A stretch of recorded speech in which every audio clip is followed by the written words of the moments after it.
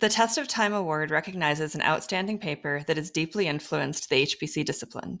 It is a mark of historical impact and recognition that the paper has changed HPC trends. We are pleased to announce the selection of the 2002 supercomputing paper, an overview of the BlueGene supercomputer, as the 2020 Test of Time winner.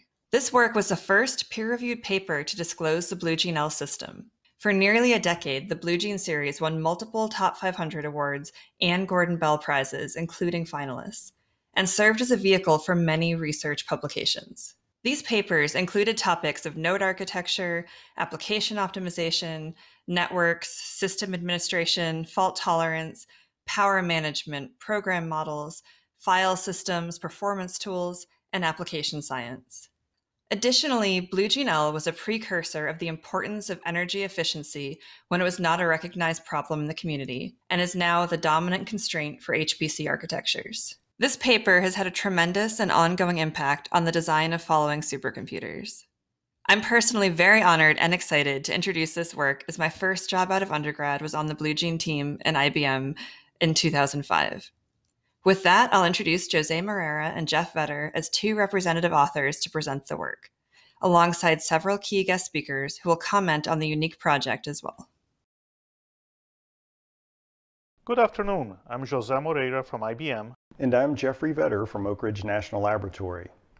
We are just two of the many authors of the paper entitled An Overview of the BlueGene Supercomputer from SC20.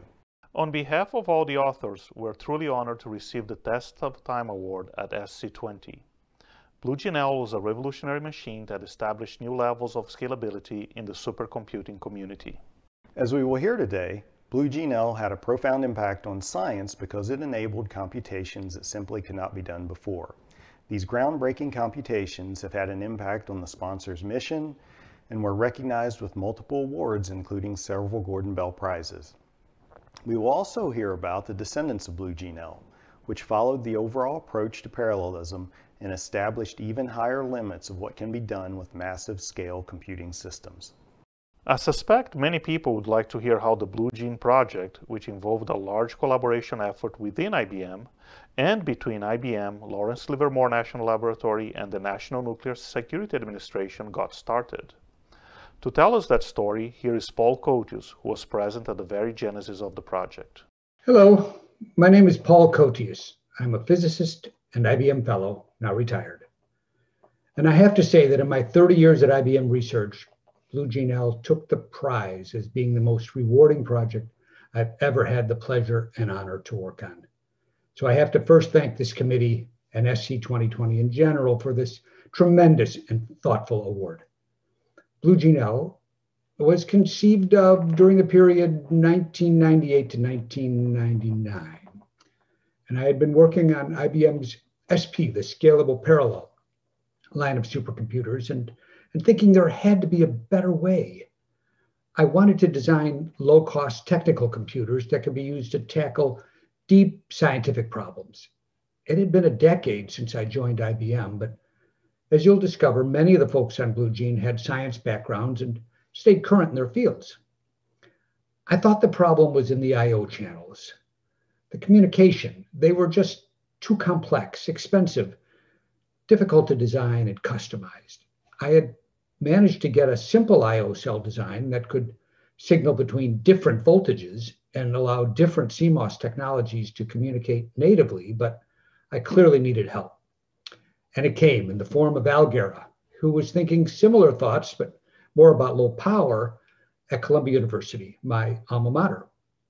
Those of you who know Al understand he is a tour de force, but that's not enough. There are always good ideas around, and at the time there was more than one idea for how to redo computing at IBM. So after Al joined, we knew what we needed: a contract. The DOE, and in particular Lawrence Livermore National Lab, had been the recipient of several IBM supercomputers. So it didn't take much poking around to find that Mark Seeger was looking to finance some adventuresome research. Guided by our manager, George Chu, and his manager, Randy Isaac, Al and I went to see Mark on a snowy day in late December of '99. We were looking for funding for a high-speed I/O cell. But we knew Mark would probably ask why we needed an I/O cell. And that is where Al explained his vision for 64,000 IBM system-on-chip processors connected in a 3D torus. It was a general purpose follow-on to a computer he'd been working on with Professor Norman Christ in Columbia's physics department to solve problems in quantum chromodynamics.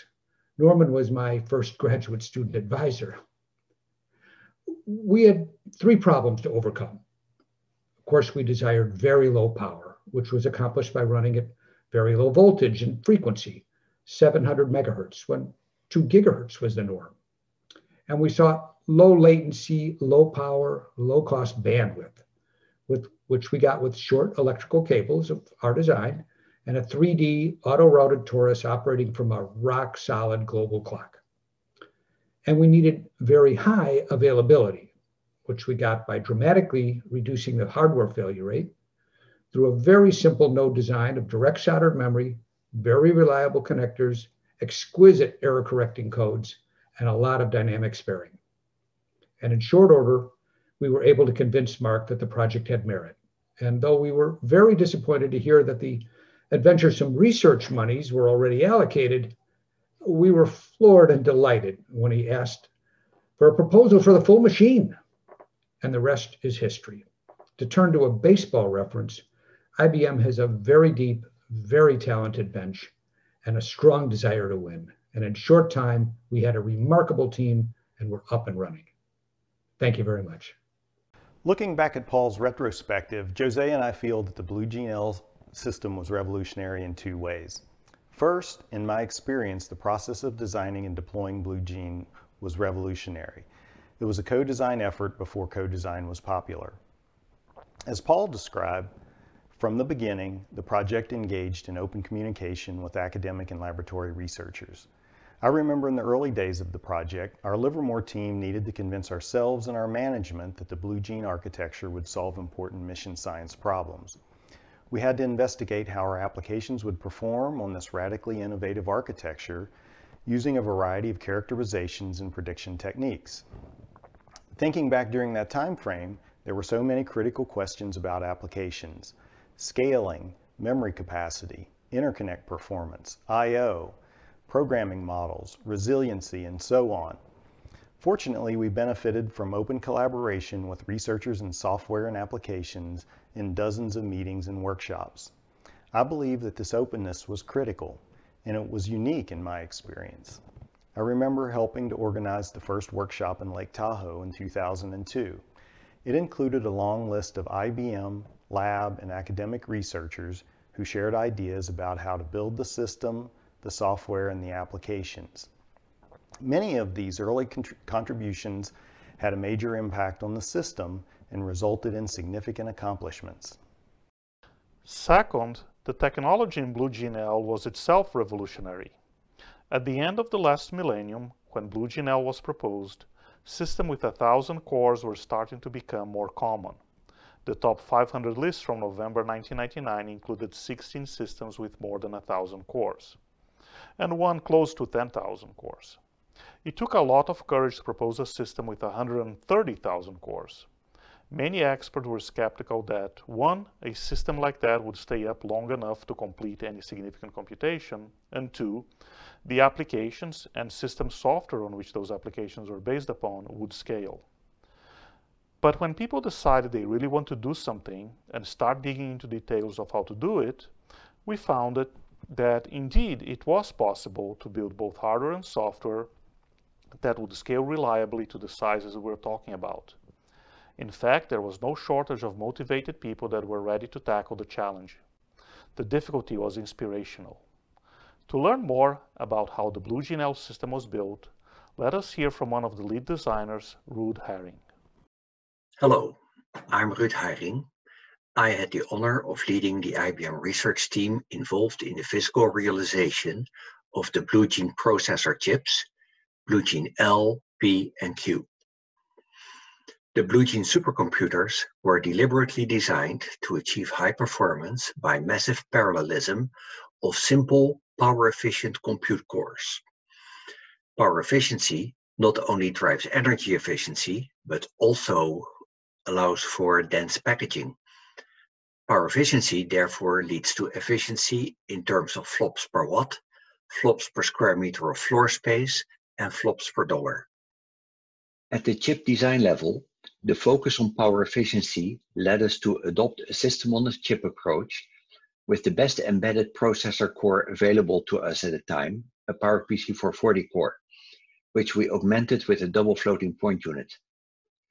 We integrated 2 of these PowerPC 440 cores on an ASIC, together with caches, memory controllers, and embedded routers for the interconnect networks. The last level on-chip cache could be substantial, given that we could make use of IBM's embedded DRAM. The system design was cleanly separated between compute processors, I/O processors, and an external control system. This allowed the compute and I/O processors to run a single job for a single user, simplifying address translation and permission issues. Having a whole system run off a single system clock simplified the node-to-node networking aspects. The result was an ASIC design that, while aggressive for its day, was not pushing the state-of-the-art, and which could be developed by a pretty small and new team, with the backing of IBM's experienced ASICs design center and manufacturing teams. The only custom twist to the ASIC design methodology were a few bit stack placements in timing or wiring critical places. The BlueGene L chip ran at 700 MHz, with 2 cores, each with a double floating point unit doing multiply adds. It had a peak performance of 5.6 gigaflops at 15 watts, 70 watts if you include the DDR DRAMs. The keep it simple approach also extended to the system design. A compute card essentially consisted of the compute ASIC and DRAMs, nothing much more. These compute cards plugged into a motherboard to form a 32-way compute drawer. At the next level of granularity, a crate with 16 motherboards amounted to a 512-way. With each node being connected to its 6 nearest neighbors, this 512-way had the topology of an 8x8x8 cube. At the edges of this cube, the links terminated on an additional ASIC, the BlueGene L link chip. The link chips allowed to either fold the network links back into the cube, forming a 3D torus, or allowed the cube to connect to a next cube, and so on. 2 crates on top of each other filled a rack, so formed a 1024-way, which provided AC power and cooling. The control system software configured the link chips per job partition, forming a 3D torus with adjustable size from half a rack up to spanning the whole installation. I vividly remember the first day of bring up, back in June 2003. The chip responded, did everything we asked it to do, and that first evening we had our first program running. A triumph for the whole team after the years of hard work on architecture, logic design, verification, synthesis, time enclosure, design for test and physical design, and software coding. Until that point, I myself had been very much focused on the single chip functionality. In the next couple of days and weeks, I was therefore astonished as ever larger systems started to just work. Every couple of days, it seemed, we achieved another factor of 2. Here you can see our first prototype 512-way filling up half a rack, which actually scored number 73 on entering the top 500 in November 2003. Further prototypes and a second pass design started climbing up the top 500 from there. The BlueGene L installation at Lawrence Livermore started in late 2004 with 16 racks and grew gradually to 104 racks in 2007, achieving 478 teraflops LINPACK, almost halfway to a petaflop. The Lawrence Livermore machine stayed number 1 on the top 500 from November 2004 through June 2008, an amazingly long run. There was also broader success. In November 2006, there were 27 BlueGene L computers around the world, and scientific results started pouring in. Our approach to achieve high performance by massive parallelism of simple, power-efficient processors apparently worked and found a broader reach in applications than many of us would have thought.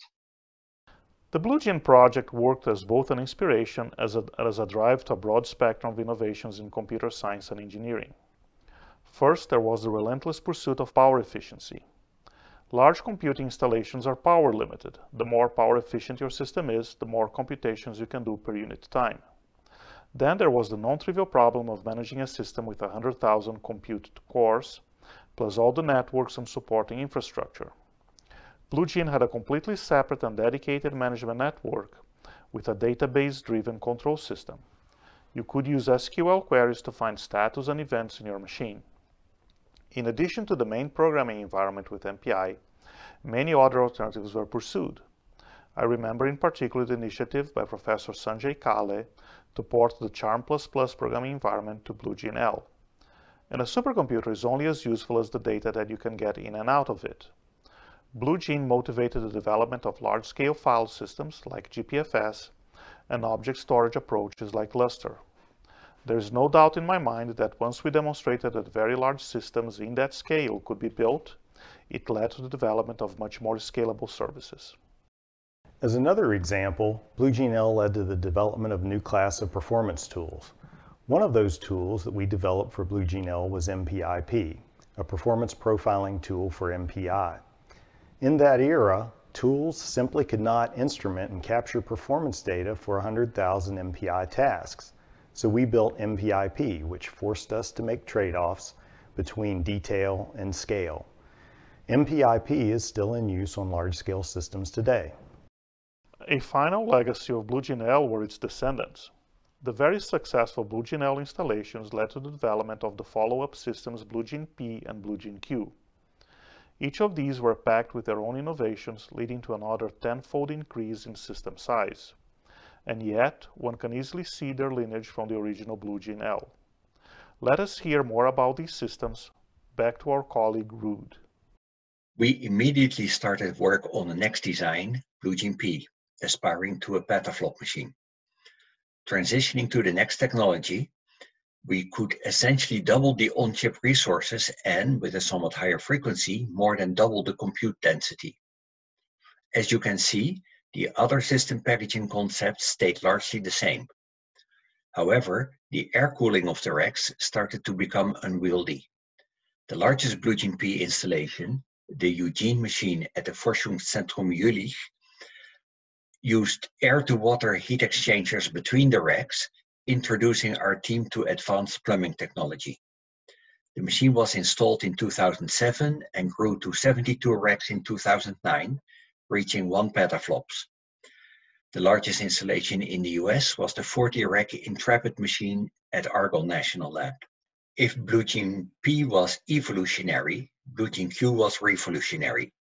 Starting the design in 2008, instead of the 32-bit PowerPC 440 and 450 processors, we could now avail ourselves of the 64-bit Power A2 core. This core was 4-way multi-threaded, and we designed a quad floating point unit for it. We skipped the 65 nanometer technology node and went for 45 nanometer technology, near leading edge at the time. On a large chip, 19 by 19 millimeters, we placed 18 cores, 16 user cores, 1 for operating system services and 1 manufacturing spare. We designed innovative prefetching engines between the core and the cache. The 32 megabyte eDRAM L2 cache was the first to support transactional memory and speculative execution in a commercially available processor chip. The various networks in BlueGene-L and P were collapsed into a single 5-dimensional torus in BlueGene-Q. Running at 1.6 gigahertz, a BlueGene-Q node achieved a peak performance of 204.8 gigaflops at 55 watts. The motherboards, still with 32 nodes each, now dissipated over 2 kilowatts and were water-cooled. While high-speed signaling, now at 2 gigabyte per second per link, stayed electrical within a 512-way crate, All crate-to-crate, and thus rack-to-rack signaling became optical. The largest installation, BlueGene Q Sequoia at Lawrence Livermore, was installed in 2011 to 2012. At 96 racks of 1,024 chips each, it reached 20.1 petaflops peak and 17.2 petaflops sustained. In June 2012, BlueGene Q installations took the top positions in all three lists: the top 500, Green 500, and Graph 500. For HPC machines, these systems have led a long and productive life. Sequoia and its cousin, the 10 petaflop Moreira machine at the Argonne National Labs, were only retired within this last year. We are therefore very appreciative that the Supercomputing Conference has chosen to honor the original 2002 BlueGene L high-level design paper, but really the whole BlueGene series, with the Test of Time Award. Thank you very much. BlueGene L was designed to be a scientific supercomputer. As such, it had a system software stack that was designed for scalability and efficiency. We quickly focused on MPI as the main programming environment because we wanted to make porting of existing applications easy. In my opinion, this focus on MPI was one of the main reasons for the quick and successful adoption of BlueGene by a variety of application areas.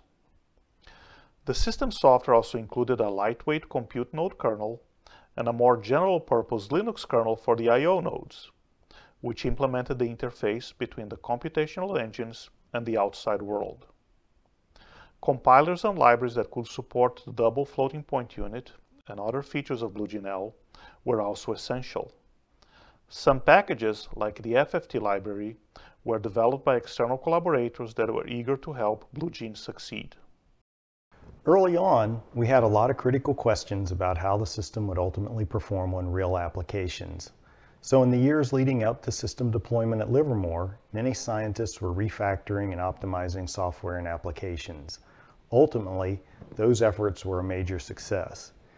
Now let's hear from Fred Streitz from Livermore. He will describe some of these scientific achievements enabled by BlueGene. So I'm happy to talk about BlueGene L. What a remarkable and innovative architecture that was. So back then, I was leading a small team of researchers. Myself, Jim Glossley, Mehul Patel, who at that time was my postdoc, and Bor Chan at Lawrence Livermore. And we were working very closely with our colleagues at IBM, Jim Sexton and John Gunnels primarily, in order to develop what would be the day one science application for BlueGene L. And when we say day one application, the importance of that was that when you deliver a machine of that scale, you don't want to just have to say, well, here's this magnificent machine, and here's all the things we might be able to do with it. What you really would like to say is, here's this magnificent machine, and let me show you what we can do with it, because we have this thing in our hip pocket, and we can demonstrate, the utility of a machine at this scale. That was our responsibility, was to deliver that day one application, and it has to be able to make a splash. But that was more than a little controversial at the time, because fully formed, BlueGene L was going to be well over 100,000 cores, and there were a lot of people who said 100,000 cores. That's crazy talk. You can't possibly use 100,000 cores profitably. Amdahl's law will kill you. And besides that, these aren't even like purple cores. These are 100,000 lightweight cores, and you have to force everything into that structure. But we persevered because we thought honestly that the strategy was a solid one. The strategy was a good one, and if you had an understanding of what your workload in your code was, and you had an understanding of what the architecture was, you could map that and take advantage of the layered memory structure and take advantage of the 3D torus architecture, and you can make that work to your favor. So we set down this path. And as we were moving along, we had done all the local optimization because we had a development set of nodes at Livermore where we could do all the in-node optimization. But now we needed to scale out. We needed to get to like many more count of nodes. And the only rack that was operational was the one in Rochester. And Rochester, you couldn't access remotely, so we couldn't log on to it. So we fell into this pattern. I remember this very distinctly as we head into the Christmas holidays, 2004. I would be on the phone after dinner because the evening was when the machine was available at IBM, and I would call Jim Sexton. And I mean call because so there was no Zoom or WebEx back then. So literally, I'm on the phone with Jim, and I would have emailed him some files, and I would say, okay, let's run this set of files, and he would compile them and run them and say, oh, I'm sorry, that just crashed. What do you mean it crashed? Oh, okay, I see. I'm sorry, I missed the semicolon. Can you go edit this file? Can you edit that input and put a semicolon there? Okay, we're good. Run. Okay, it runs, but no, it runs really slowly. Well, what do you mean it runs really slow? Let's do some profiling. Oh, that's this loop. Damn it, we thought that loop was fixed. Okay, back to the drawing board. Spend the next day working at Livermore with the team and then back. And we would go back and forth and back and forth and back and forth. And eventually we made it work, and we surmounted the hurdles. And then IBM delivered the machine at Livermore, and LC does a truly magnificent job of standing up this machine that they've never seen before in miraculous time. And we make the set of runs and submit the paper to supercomputing. And then over the summer, we continue to aggregate our racks until the machine is mostly formed. And finally, we deliver what was our original intent, which is the first science application in history that exceeded 100 teraflops of sustained performance during the run. And for that achievement, we were actually awarded the Gordon Bell Prize in 2005 at supercomputing. A remarkable achievement and a testament to the enormous effort of the team at both Livermore and IBM to make that happen.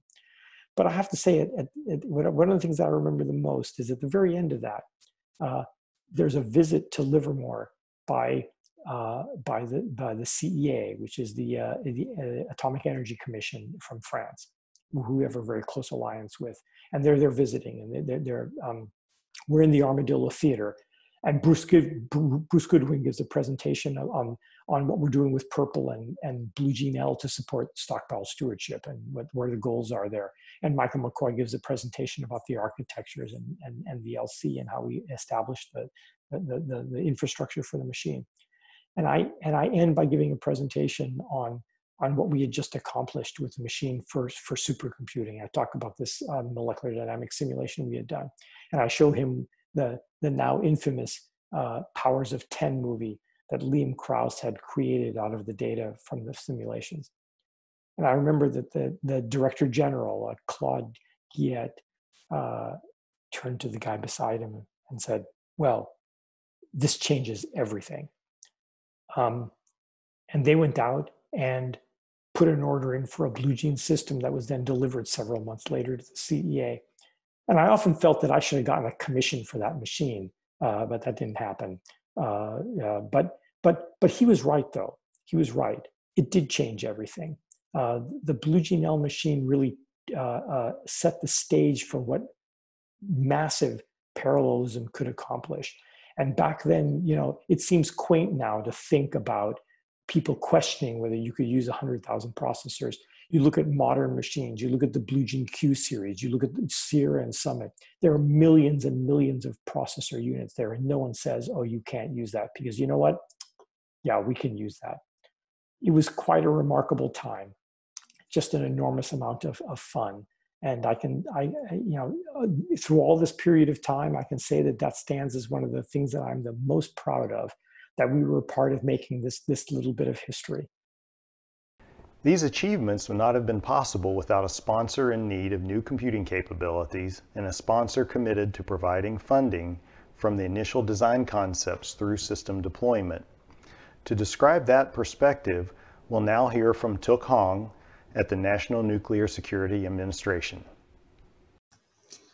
By 2000, ASCII had already successfully procured 5 large capability computing platforms. These were the ASCII Red, Blue Pacific, Blue Mountain, White, and the just finalized Q contract. All of these machines were getting physically larger and were consuming greater amounts of of electrical power. The NNSA labs agreed that although this was sustainable in the short term, ASCII needed to explore new ways to deliver computing power, especially as it considered the procurement would finally deliver the flagship 100 teraflop system. For this reason, ASCII started the Advanced Architectures program in October 2001. And the following month, on November 9th, Livermore announced an R&D contract with IBM to work on alternative architectures to address a subset of NNSA computational problems. Originally, the planned budget for the 100 teraflop system was around $240 million, based on Moore's law extrapolation of the cost of the Llano Q system. In late 2001 and early 2002, after doing vendor surveys to prepare for the Purple RFP, Livermore concluded that the 100 teraflop system could potentially be had for less than $240 million. And so it proposed to the ASCII program office if the RFP could be amended to allow the bidders to propose options for other novel computer architecture concepts. Needless to say, Dave Novak, Michael McCoy, and Mark Seeger were together a very convincing sales team. So the NNSA ASCII program office approved the requested RFP language change. On April 22, 2002, on behalf of ASCII, Livermore issued the request for proposals. On November 19 at SC2002 in Baltimore, the DOE Secretary announced the $290 million award to IBM to deliver Purple and BlueGene L to NNSA. A major non-technical impact by the BlueGene L project was how IBM and Livermore conducted the procurement practices, with the R&D and NRE phases thus followed by go, no-go decision points by which the bill system contract will be fully fleshed out. This new procurement model was practiced in the follow-on ASE capability system procurements, and also recently by DOE Office of Science OSCAR program. According to Michael McCoy, the recent Livermore ASE program director, this go, no-go decision practice was perhaps the most lasting and powerful result of the entire BGL effort because it opened the door to the development and delivery of revolutionary hardware and software in partnership with the vendors, rather than staying with the incremental and ultra-conservative path that the vendors had previously preferred because of their concern about not delivering exactly what was promised. With regards to the technical impacts, BGL's 3-year reign as the world's fastest supercomputer enabled significant progress in the ASE code development and achievement of numerous milestones for NNSA's Stockpile Stewardship Program, some of which Fred Streitz just discussed, and I'm just listing a few others on this slide. In conclusion, I would like to repeat what the then NNSA Administrator Lytton Brooks said at the October 27, 2005 dedication of the ASE Purple and BlueGene L system. BlueGene L points the way to the future and the computing power we will need to improve our ability to predict the behavior of the stockpile as it continues to age. These extraordinary efforts were made possible by a partnership with American industry that has established American computing preeminence. Thank you. Whenever I speak to people who were part of this project, they often say that it was one of the most fun projects that they've worked on in their careers. I think that this excitement was due to a couple of factors. First, it was risky. During this time in HPC, the attack of the killer micro commodity mindset permeated the community. The BlueGene design made researchers think differently about scale and architectural trade-offs. There was considerable skepticism about the design, and those challenges brought out the best in many of the researchers working on the project. Second, the openness of the project to collaborate in co-design with industry, academic, and lab researchers was uncommon.